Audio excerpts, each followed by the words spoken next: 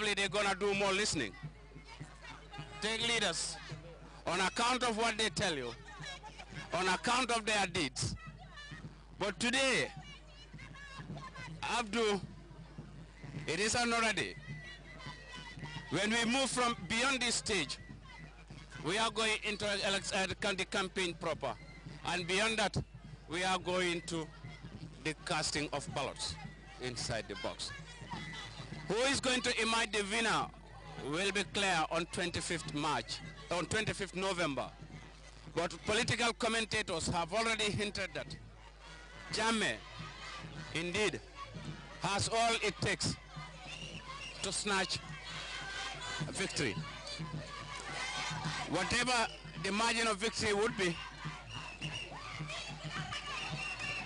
maybe anybody's guess, but the man himself has said that he expects nothing less than 90% of the votes cast. I'll ask him his strength. Well, I think probably his development record stands out. Thank you very much. I think one point to note here, I think I've heard you in fact talked about that, the evolutionary status of our political history, which is modeled into a new Gambia by His Excellency the President.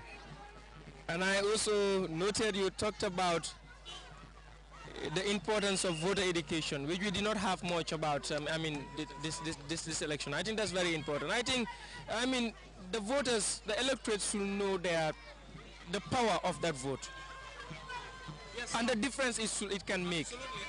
I think that is very important, and given the trend and the global trend in terms of voter apathy and voter indifference, people hardly come out to vote. Although there was a boycott in the case of Liberia, but where you have 25 or less than 25% of the people turning in to vote, I think that is not an encouraging trend. In terms of our situation on the ground here, and to be more specific, this particular election, I am not convinced that there had been a lot of, I'm not convinced that there had been a lot of activity in terms of awareness creation, in terms of voter education. That left much to be desired. And you see, once people are not better informed, they are not better educated, you see, they don't see the seriousness in things. And that could result in them deciding not to vote. Some may even conclude that it is a foregone conclusion. One candidate is going to win, why am I then going to vote? But really, it is your right. Voting is a right, it's a constitutional right. And not only a right, it is as well a duty for you to perform. So it is a right to vote and a right to be voted in. So voter apathy is indeed a problem. I think what the political parties should have also been doing, you see, it is not only the responsibility of the National Council on Civic Education or even the IEC to be educating people on their responsibilities and rights. Political parties also have a responsibility and a duty to be educating politically their supporters. So we have a problem here, but I don't think it's too late already. I would have loved to see at every junction, at every bend, placards, voter registration material and voter education material. The airwaves should have been inundated. The front pages and back pages of newspapers should have been inundated. But that's not the case. What is the problem? That is an issue.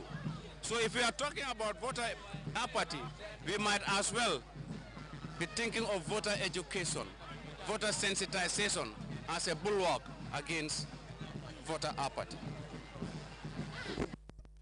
I'm solo trop. Ñu wax ak ñi fi nekk ñu ko xam ne ni yàgg nañoo président bi yàgg wax ak moom mu nekk ñu ko xam ne ni day ràññee ne leen si biir parti bi comme yow foo naa ne Jeeg Society nga jóge. waaw ñun ñoo jógee Jeeg Society bëgg a Yaaya Jammeh suñu xol suñu baay kii lim defal dëkk bi yëpp nit yi gis nañ ko bii dafa dem holiday rek waaye dina delluwaat State House su soobee yàlla. sama ñu Rose Diouf tey bési sant yàlla la man dama kontaan. Te kontaan naa trop parce que lii is just a sample opposition ni ñoom war nañoo toog waratuñoo def dara bàyyee ñu suñ buur bu baax bi di Yaaya Jammeh ñun moom lañ xam moom lañ gis Jeeg Society bi nag ñoom ñoo leen a nuyu ñun tey dañ kontaan ba mënuñoo wax élection yi jaama leen wax de élection si jaama leen wax te dinañ ko def ci jaama inshallah te dara du yëngu parce que ñun suñ président bi moom lañ bëgg moom lañ gis dinañ élection si jaama te yàlla dinañ li ko defal ci jaama ñu dugg ci jaama génn ci jaama ci barke salatu fatiha bu soobee